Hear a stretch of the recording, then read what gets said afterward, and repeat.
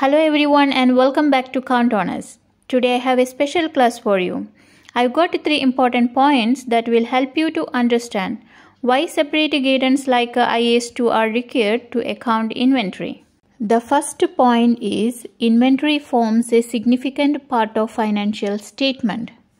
As we know that financial statement is the backbone of every organization and it functions as a company's source of money management. If there is no separate guidance for inventory, it will affect the financial statement and the organization as well. The second point is the value of inventory directly affects the liquidity position of a business in some extent.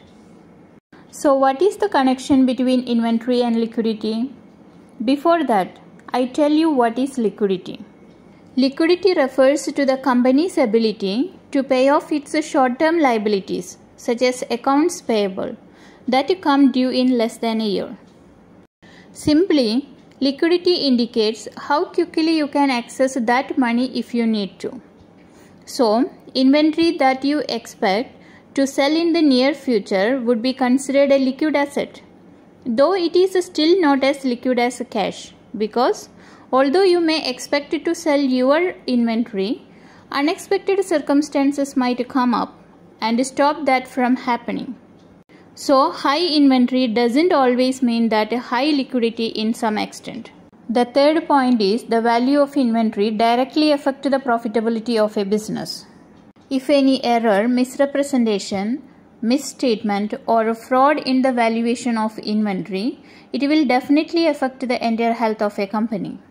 If the inventory is overstated, it decreases the cost of goods sold. This makes the company look more profitable than it actually is. If the inventory is understated, it makes the company look less profitable. This can make it difficult to attract investors or qualify for loans. Considering the importance of inventory or all these parameters, which definitely require that we must have guidance on how to value inventory.